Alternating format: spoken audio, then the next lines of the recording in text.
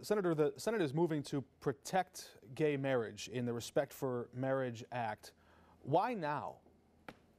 Well, we've had to do it because of the Dobbs decision that overturned Roe v. Wade. And what happened with that decision was people thought that was about abortion, but it really wasn't. It was a decision that said Americans do not have the privacy rights to bodily autonomy. Therefore, the right to abortion fails and Roe v. Wade fails.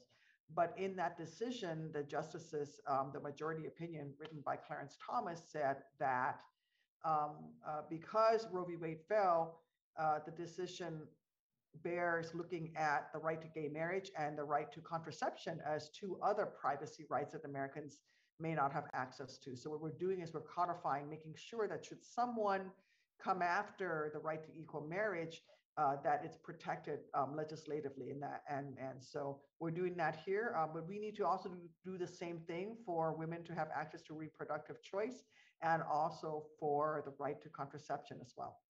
The Respect for Marriage Act would guarantee federal recognition of any marriage if the union was valid in the state where it was performed.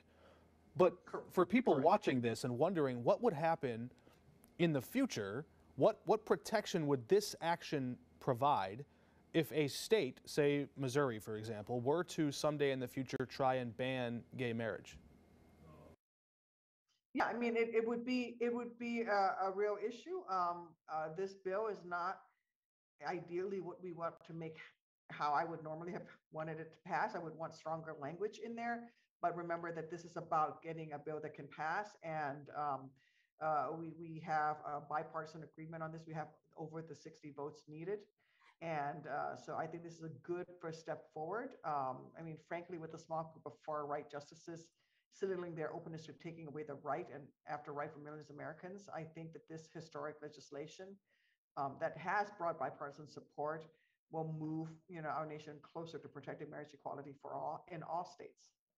One last question on this topic before we move on, and there's a lot to get to here, but individuals or groups would not be legally required to provide services for a wedding ceremony or for a celebration if it was against their religious beliefs. Perhaps that was language added to secure some Republican support. Do you see that as fundamentally important to this bill, to allow those people who may object on personal or religious grounds their religious liberty, as they've called it, to make their own choice if they want to participate or the procedure or the ceremony of gay marriage or not?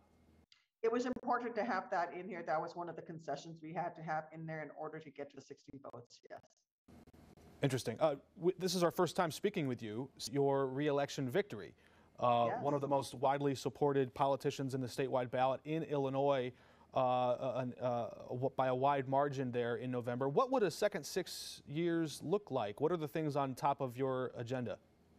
Well, it all revolves around making life easier for working families across Illinois, and that means developing more good-paying jobs across the state and bringing down costs. I think Illinois is uniquely positioned to lead the country and the world in the green economy. Remember that we created 100,000 new jobs in wind power.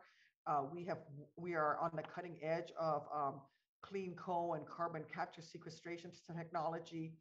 We have 2 national labs when it comes to nuclear technology, developing a cleaner nuclear future. We have, of course, the largest producer of ethanol and other biofuels, especially in the realm of aviation biofuels. I think that we have the opportunity to attract foreign direct investment into this country and directly into Illinois, like we have with companies already coming to places like Decatur. You have LG Industries. They make refrigerators and dishwashers that you may have in your own home. Or they're in Illinois, we're partnering with ADM because they can get carbon neutral energy sources to develop bioplastics. I would love to do the same thing for chip manufacturing. And I think by bringing that into Illinois, attracting those investments, we're going to create good paying jobs, but we're also going to be able to sell that technology to the rest of the world and really help make lives easier for people across the state. All right, and I know we're running out of time. Just real quickly before we let you go, that we've seen reports that perhaps the Democratic Party is not going to grant Illinois that status as an early primary voting state in 2024. Do you consider that a dead issue? Do you hope to revive those talks? Is there any chance at all of Illinois being in the mix still? I mean, I think that those talks are still ongoing, that Illinois would obviously be in the mix. We certainly represent the rest of the country very well in terms of demographics. I will tell you, though, that my focus really is on getting the Democratic National Convention to Illinois. And we're bidding for that, and I'm working hard on that effort. It's my pleasure to be on. Thanks for having me. And since then, the New York Times has now reported that early voting could go to Michigan, not to Illinois. Senator Duckworth there saying that perhaps Illinois still has a fighting shot at bringing the Democratic National Convention to the land of Lincoln in 2024.